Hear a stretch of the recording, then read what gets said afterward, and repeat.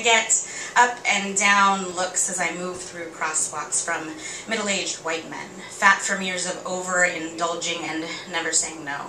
They see black hair, almond eyes, short stature, button nose, sucking lips, and tiny feet.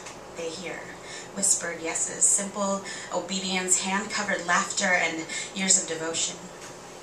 When they get home to empty beer cans and cheap fetish porn, they conjure images of my face and body in their overestimated brain to push salty domination through their grease-clogged pores.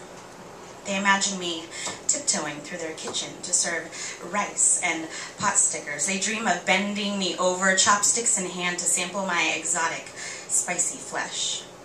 They listen to my squeals, pain mixed with fear, masked by rehearsed expressions learned from R-rated movies. They feel tight, Asian, virgin on their cocks, sticky and worn from these fantasy reruns. They come as I break and discard me for another pedestrian brand of ism to fuck.